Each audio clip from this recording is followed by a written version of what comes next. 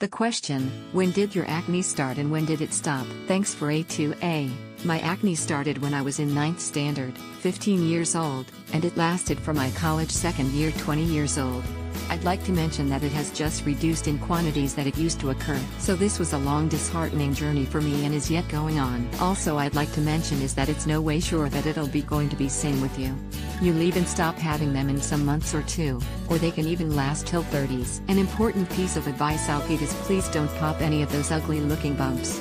You'll create a crater on your face by doing so, and if you'll do this regularly with every bump occurring, then you'll get a face with a large pit scatter here and there. I've been left with such unevenness on my face and I don't see any possible natural methods to treat this issue.